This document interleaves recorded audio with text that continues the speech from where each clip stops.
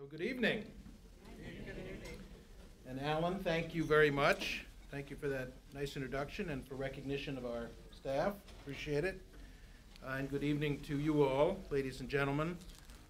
It is an honor for me and for the Community Foundation for Greater New Haven to be here with you this evening and to mark with you another outstanding year for Valley Philanthropy and for the Valley Community Foundation. So VCF is now 13. At that propitious age, VCF has become what its founders, myself included, hoped and envisioned 13 years ago.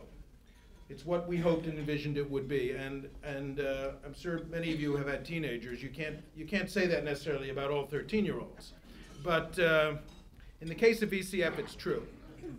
VCF embodies the powerful connections that you all in this room and so many others in the Valley feel for this special place, this unique Valley community. And VCF has become one of the Valley's truly indispensable institutions. VCF stands for the commitment of this generation of Valley residents to building a strong future for the benefit of the generations that will follow you here in the Valley. In other words, in all these ways, VCF has become a community foundation that is worthy of this great community, and that's saying a lot.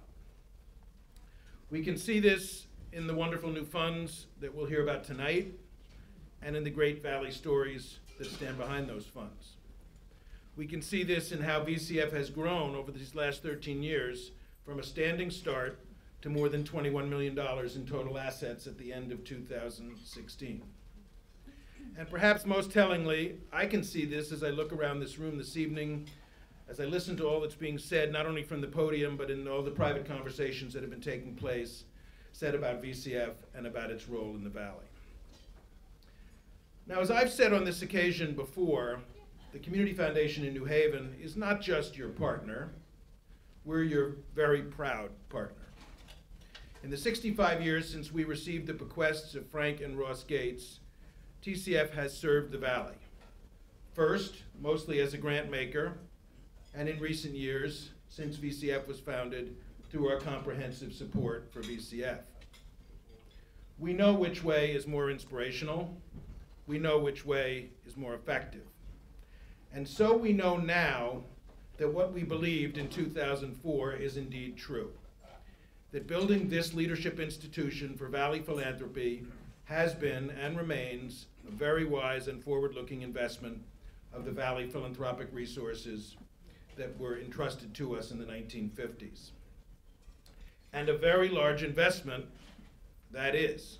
Indeed, for us in New Haven, the Gates Fund is our largest fund, and the investment we make every year in VCF is our largest investment. In 2017, we are providing VCF with more than $1.1 million in direct financial support for administrative costs and grant making, as well as several $100,000 in additional support in the form of staff services.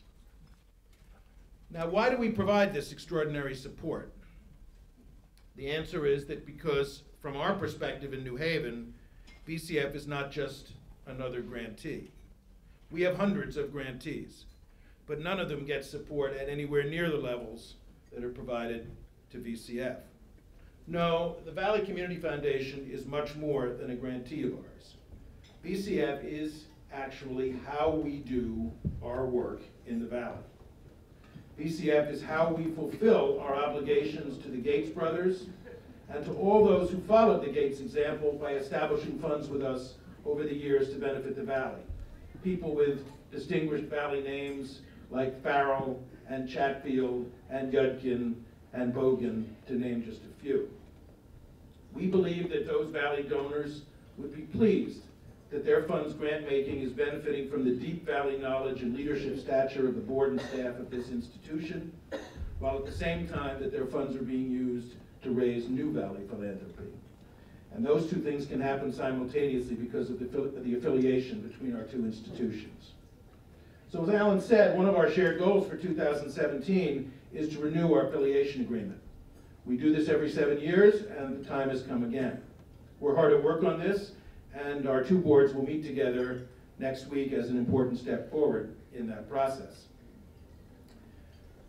As strong and mutually beneficial as our relationship is today and has been in recent years, we believe that this process of renewing our affiliation can make it even stronger, particularly when combined with the work we'll do together next year as VCF undertakes to update its strategic plan in 2018. Our 2017 goal is a new long-term agreement that creates stronger strategic alignment, stronger operational alignment, and a clearer public understanding of our partnership. So even as we celebrate this evening, I'm looking forward also to our next celebration later this year, a celebration of our new affiliation agreement, one that will both further strengthen VCF and enable TCF to even better honor the intent of our Valley donors. Finally, there are many people to thank tonight. To my fellow VCF board members, I thank you for your extraordinary leadership commitment to the Valley.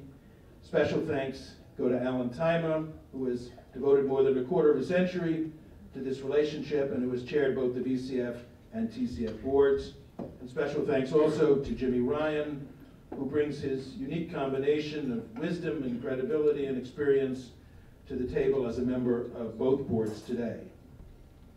And thank you to Sharon and Val and Beth and John. Thanks so much for all you do every day with us and for the Valley.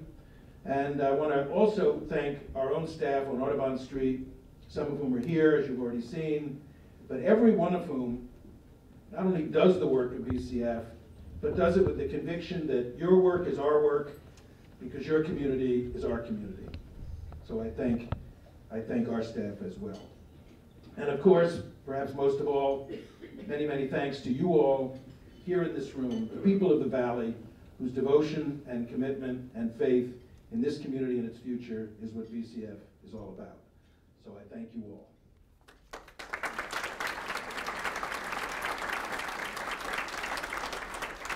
Now I'm going to ask our board vice chair and who's the chair of the program committee, my good friend, who's a great leader in this community, has been a great leader for many years in this community, Lynn Bassett Perry, to come up for the next portion of the program. Lynn.